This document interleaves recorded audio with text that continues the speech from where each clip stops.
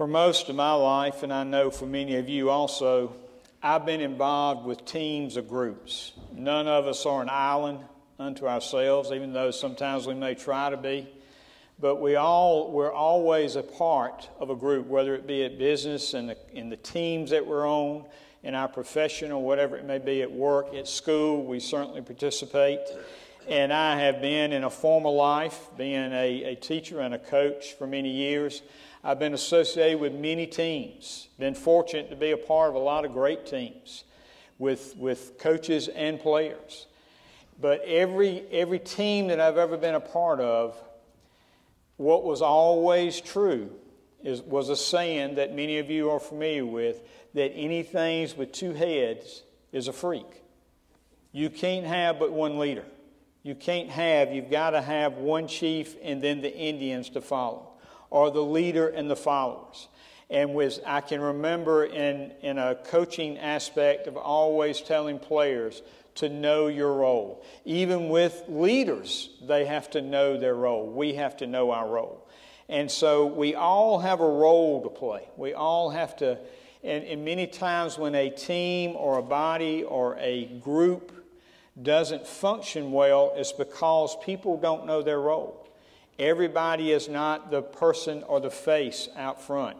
Everyone can't do what everyone else can do. We have different abilities and different talents. And you probably, sitting in church on Sunday morning, know where we're headed with this, but that certainly applies to the church.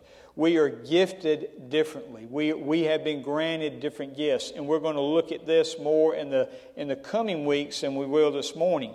But the key thing about the church is that there are not two heads. There is one head, and it is Jesus Christ. And that is why the invisible church, the real church, the universal church for all eternity, however you want to say that, but the real church that will live forever with our God, that is the most effective body in the history of the world, because it is led by God Almighty, and He will see His purposes through. Now the visible church that we see, and that is part of the world where you have people who really are not a part, who really have not been supernaturally changed. Now it has many problems, because it's made up, even with people that have been changed, like you and I, with sinful people that still struggle with sin. But ultimately, we're going to see in the end that the church sets out and accomplishes the exact purposes that God planned for it to do. And that is a great comfort, folks. And we're going to see this as Paul hails this truth as we finish this last portion of the first part of chapter 4. In chapter 4, verses 5 and 6 today, two things that he's going to reveal us. He brings, we know that this is divided into verses 1 through 6, and then 7 through 10, and then 11 through 16, where Paul is talking about the unity of the church. And we're going to conclude this first portion today in verses 5 and 6. And he reveals two fundamental truths for us as he brings this to a conclusion. Number one, that God is sovereign over the unity of the church. Not just the church, but the unity of it that Paul has been talking about. And number two, that He is sovereign over all. And now, while we know that, and that sounds like elementary 101, those have very deep and abiding meanings that they overlap together, which is important for us to see as Paul brings this out. So if you would join with me, you can follow along or listen as I read aloud from Ephesians chapter 4. And we're going to read the context of this, verses 1 through 6, as we have been the last few weeks. And we'll be concluding that today. Ephesians chapter 4, verses 1 through 6. Hear the word of God. I, therefore, a prisoner for the Lord, urge you to walk in a manner worthy of the calling to which you have been called, with all humility and gentleness, with patience, bearing with one another in love, eager to maintain the unity of the Spirit in the bond of peace. There is one body and one Spirit, just as you were called to the one hope that belongs to your call. One Lord, one faith, one baptism, one God and Father of all, who is over all and through all and in all. Join me as we pray, as we enter this portion of our worship this morning. Father, we come to you again, as we have many times already this morning, corporately, God, and certainly individually, praying for this body, praying for this gathering this morning, God, praying for what we are offering to you, and that is worship. That we are not performing or trying to please man, but we are offering worship to you as you have commanded us to do. As a body of believers that are joined together in the bond of peace with that unity that is performed by you, God, and we give you great thanks for that.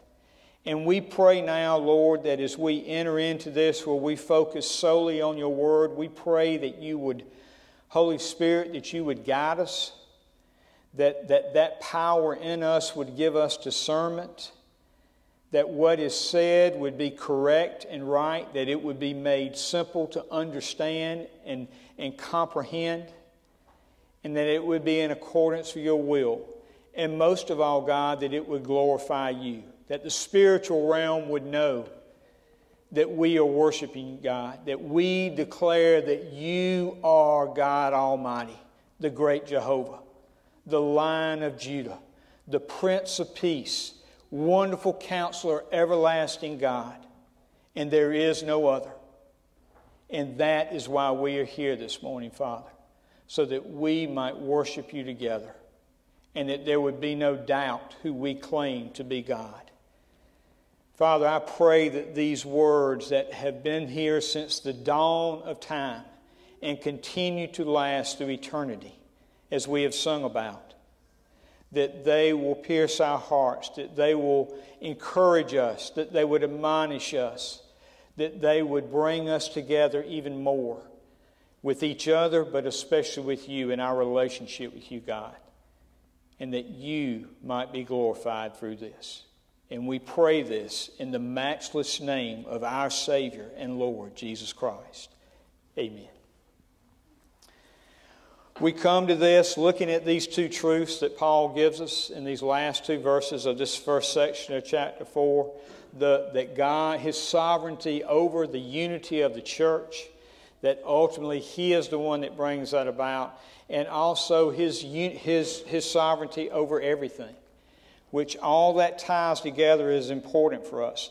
First, one thing that one theologian points out is don't let all these ones get in the way here. Where Paul is listing, if you go back to the beginning where he's in verse 2, with all humility, gentleness, with patience, bearing with one another in love. And then he talks about the specifics of the unity in the Spirit. There is one body, one Spirit. And then he has one of his digressions that is set off in print with hyphens. It's not as long one like chapter 3, but it is a short one, like chapter 2 of Ephesians. But he says, just as you were called to the one hope that belongs to your call. We talked about this last week, about the call and the hope that we have in Jesus Christ. And then he picks up with his ones, the one Lord, one faith, one baptism, one God and Father of all. Don't get caught up, and we're not going to take time. Those are pretty self-explanatory. Who God is, who the Father is, who the Spirit is. But what I want you to see is where he mentions one Lord. Remember the context and the time frame that this was written. And this is something, this just is kind of an aside that joins these together. Not only is God sovereign over the church, he's sovereign over all creation. He's sovereign over everything going on in the world right now. And we've mentioned this a lot on Wednesday nights during our equip time and talk about some specific things that are challenges to the Christian faith. And we have mentioned this on Sunday morning too. And we mention a lot because our world, especially the culture that we live in, not just the global earth, but the culture that we live, is fastly changing. It is going in opposition to God, and we're going to be increasingly different. That's a good thing. That's a great thing. That's God's plan. But some of us, your pastor included, don't like to stand out. We don't like to be different. We want to be liked. We want to be accepted. And when we stand on God's world in this culture, we're not going to be liked many times. We're not going to be accepted many times. We're going to be seen as kooks many times when we call back ancient words of old from the dawn of time and say we still believe them because they're the Word of God. They're not just a history book. And so that's one thing that many commentators bring out about this passage. That one Lord, Paul, that is an offensive passage when Paul wrote this, because they're in the Roman Empire. And Paul's in prison already because he won't bow the knee to Caesar as he writes this letter. That he has claimed that there is one God, one Lord. And he's not bringing out Nero. He doesn't mention Nero. He doesn't tell anybody to bow the knee to Nero. Now, then we come to the problem, just a point of application. If we go to Romans 13 and other passages in the New Testament, it tells us that God has placed government in place in the world, in civilization, as a blessing to us, that they seek out wrong and punish it, that they keep order so that we don't have just complete rioting and anarchy, which is a total absence of government. And then we see government being used as a tool for corruption, being used as a tool for evil many times. Today, in our present world, but certainly we can go through history, we can go to the Roman Empire when this actual letter was written around 55-60 AD. It was corrupt as corrupt could be. And we still live in that corruption, sometimes even more of it. But that government we must be subject to. And how do we walk that line? How do we do that balancing act?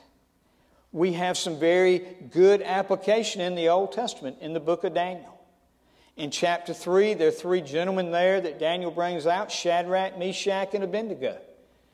And they are told that by Nebuchadnezzar that when the horn blows, they must bow their knee and they must stop what they're doing and they must worship only Him. And they refuse to do that. Now, they're Jews in exile. They're in captivity.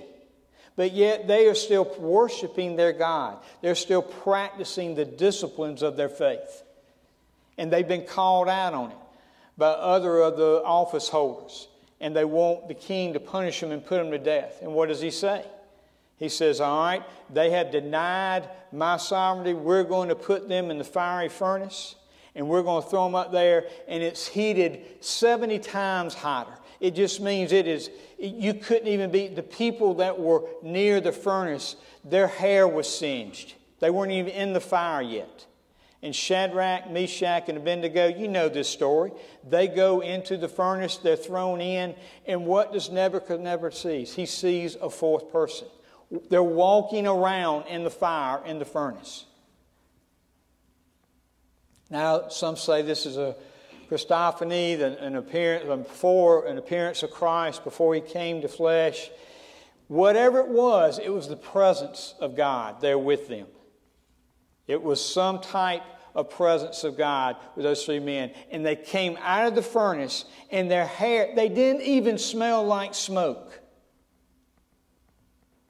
I can open a door or a window in the last few nights and smell smoke in the air from chimneys around me that are burning. Because it's a powerful smell. In a furnace that was heated so hot that the people that put them in were singed and incinerated immediately. And they went in the furnace and were saved. And Nebuchadnezzar realizes that they worship the one true God. Again, a few chapters later in Daniel 6, Daniel's called out because he is worshiping God 3 times a day. He's kneeling and praying to God 3 times a day, as was his practice.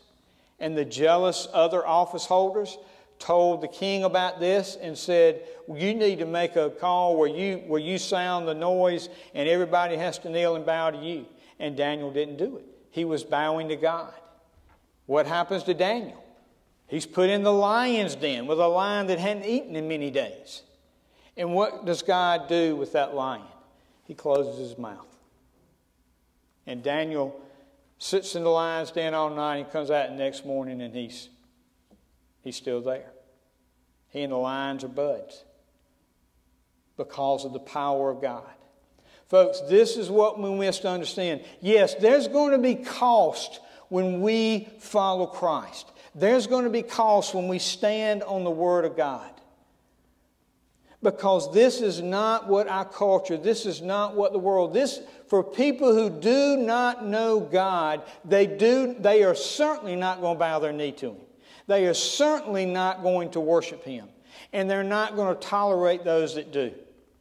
Now, we're not being persecuted. Sure, there's some inconvenience for us. Nobody held you at gunpoint to get here this morning. Nobody called and threatened your life if you attended worship this morning. That's happening at many places around the world. And it may be the case here one day. But my point is this.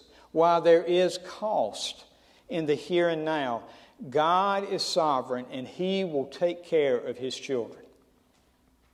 As the old proverb says, for a believer, there are worse things than death. Because to be absent from the body is to be present with the Lord. We go home for eternity. That is a great thing. Sure, people behind grieve, and we leave loved ones behind, and they grieve, and we know that. Those of us that have experienced that, which is probably all of us, the loss of a loved one. But I want to make this point, folks, because this is important application. Government is a gift from God. We are to be in subjection to it, but we do not violate the principles of Scripture that we have been commanded to obey.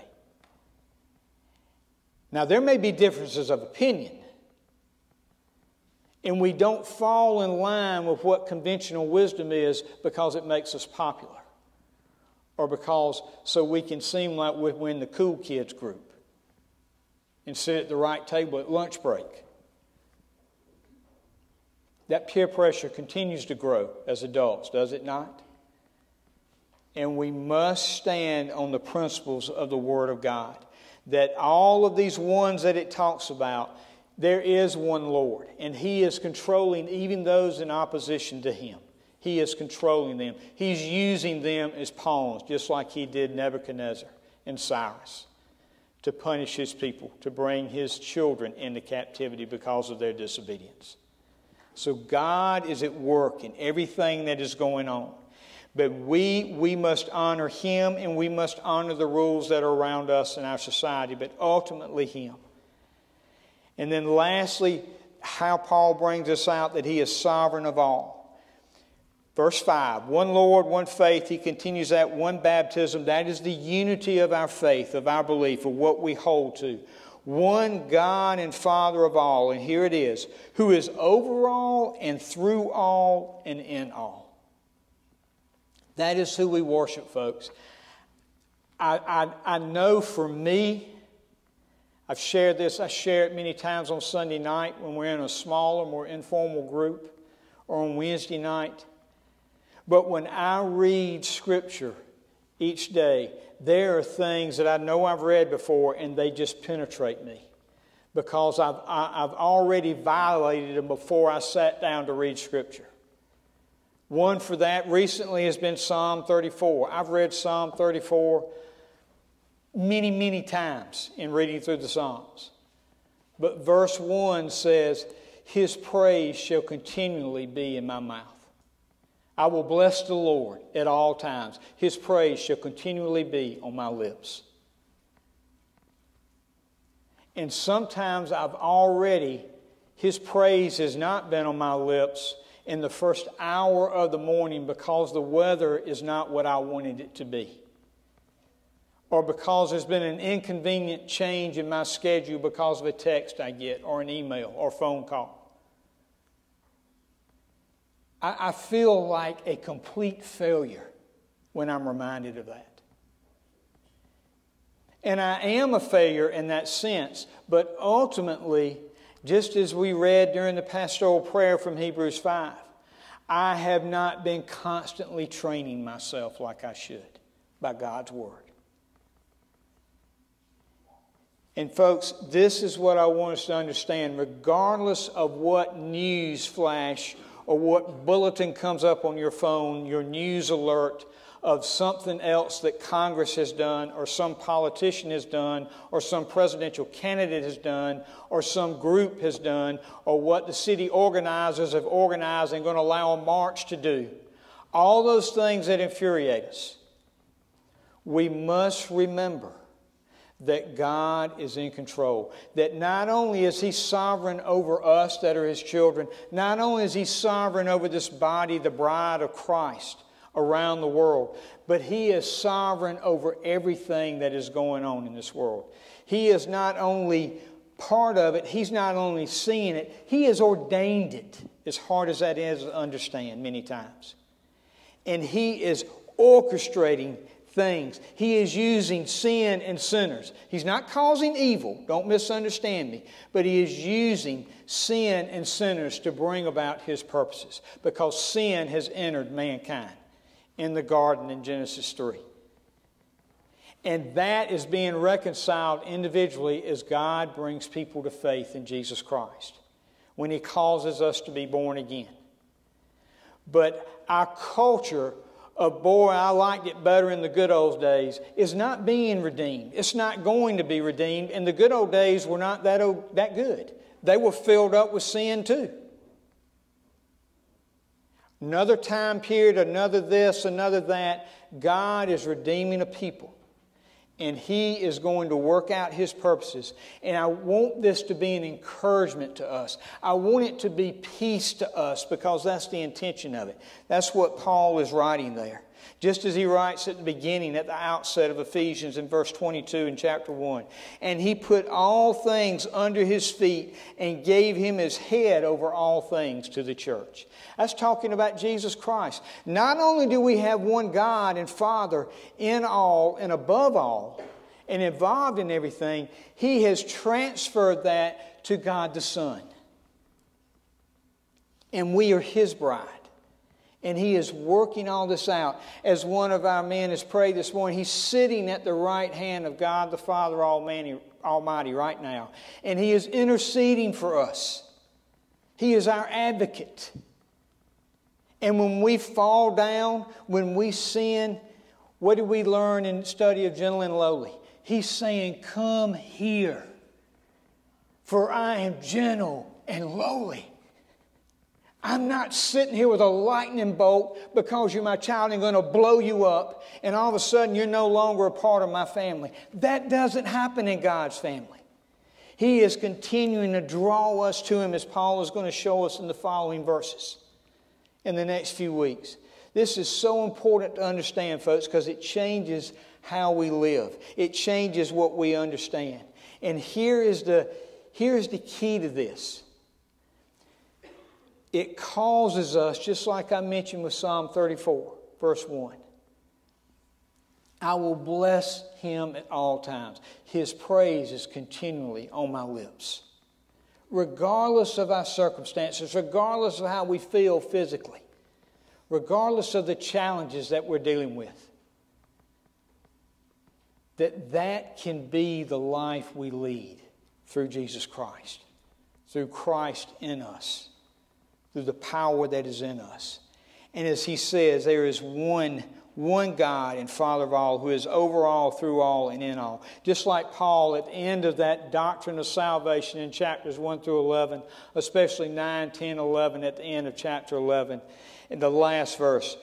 For from Him and through Him and to Him are all things. To Him be glory forever. Amen. Folks, I want myself as your pastor and your brother in Christ, and I want you as the family of Green Pond Baptist Church. I want us to understand what the power of Paul is writing right here.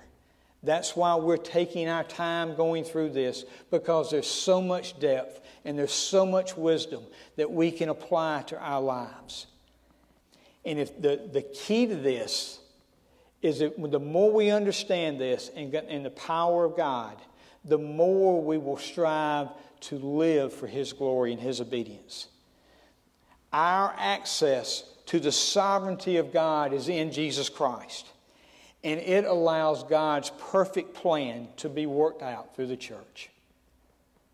You hear that? You are the peace. You have the ministry of reconciliation that Paul talks about in 2 Corinthians 5, 16 through 21. You are the mouthpiece in all the people you come in contact with to give the message of peace, of reconciliation. That all of humanity can be right with God. That is a free offer of salvation. And it is our job. We certainly don't save anybody. We don't control that. The gospel saves people when God awakens them to it. But they can't be awakened until they hear it, until it is spoken to them, till it is articulated to it. The old adage, and it's a real cool thing and people love it, preach a sermon every day, use words as necessary. Well, I take issue with that. Words have to be spoken. They have to be articulated according to Romans 10:17. The words of Christ is how people come to Christ. Not by how cool you look doing something or how sweet you looked. Now that might be a passageway where you can speak the gospel. But it doesn't happen by actions. It happens by the word of Christ. The gospel. And this is what draws us closer and closer to Him. The theologian I mentioned many times in this series, Frank Thielman from BC Divinity School, New Testament scholar there, especially with Ephesians. He says this about this ending of this section in Ephesians 4. There is only one God who created all things, and He is summing them up in Christ. And He is the object of worship of all of Paul's readers. Because who are Paul's readers? The church. This isn't written to the lost world, it's written to the church. All of Paul's readers. If Paul's readers are unified, listen to this. This is convicting. If Paul's readers are unified with one another in their willingness to confess these truths, then they should be willing to engage in the practical attitudes and actions that foster the unity of the church for which Christ died. That's our responsibility, folks. We know the truth. We've been given the truth through the revelation of Jesus Christ, through the revelation of God Himself. And if we take those and apply those to ourselves and to our body, we will do nothing but continue that bond of peace and the spirit of unity that the Spirit has held for us. And that it will be different. We will look different individually and collectively to a lost world. And that is what we should be. That is what we should look like. I'll close with this, going back to Ephesians, the first chapter. That beautiful ending. Remember verses 3 through 14? Remember that in chapter 1, one sentence, where Paul has that in the original Greek, it's one sentence. And the last portion of that. In Him we have obtained an inheritance, having been predestined according to the purpose of Him who works all things according to the counsel of His will. So that we who were the first to hope in Christ, remember there He's talking to whom? He's talking to the Jews. Because remember, He's leading up to this Jew and Gentile thing, being reconciled with one God. To Him who were the first to hope in Christ might be to the praise of His glory. And then verse 13 He says, in Him you also, He's talking to the Gentiles, to us. When you heard the word of truth, the gospel of your salvation, and believed in Him, were sealed with the promised Holy Spirit. Folks, that is good news. Your salvation and my salvation, if God has called you out, if God has truly called you into relationship with Him,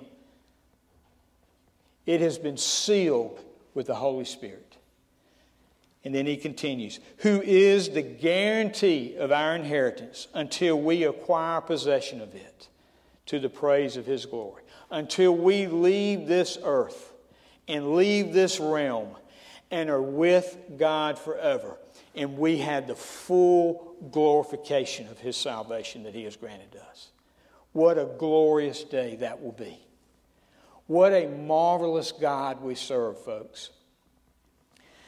as I go back to myself many times, as John says in his letter to the church, if we love Him, we will keep His commandment, and His commandments are not burdensome.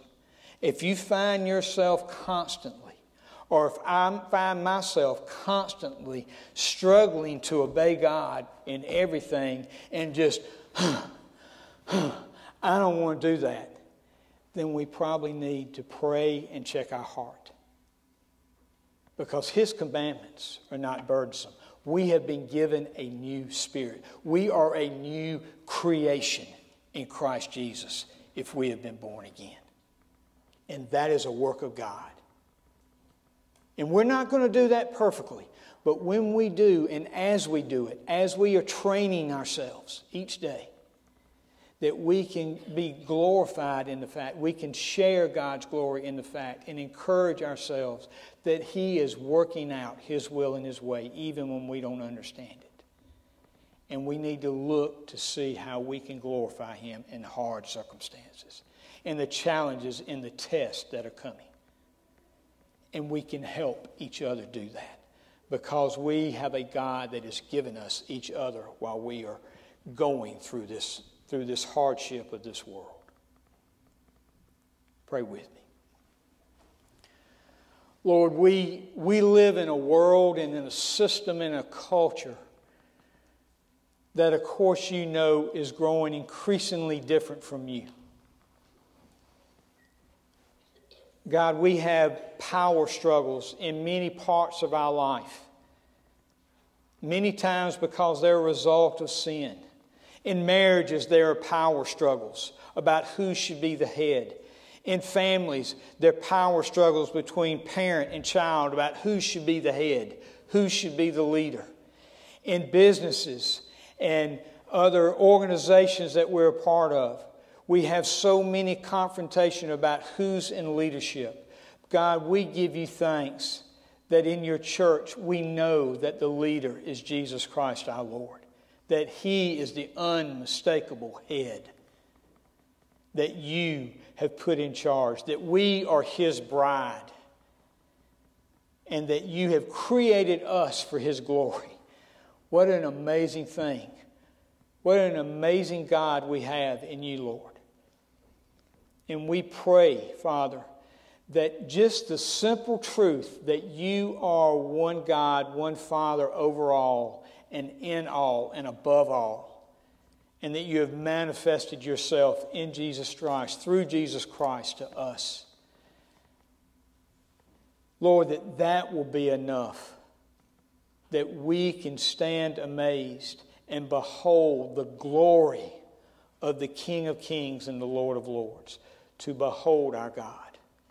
We pray this in the name of the one who has saved us, Jesus Christ our Lord. Amen.